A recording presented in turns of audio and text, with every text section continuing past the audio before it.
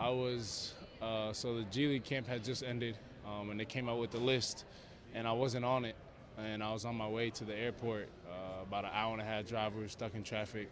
My phone's on 1%, so I'm telling everybody, you know, I'll text you when I land in Atlanta because that's what I'm doing pre-draft. So, you know, I'll text you when I land. So I'm getting through. My phone's on 1%. I got my ticket. I'm about to hand my bag over, and some random number is calling my phone.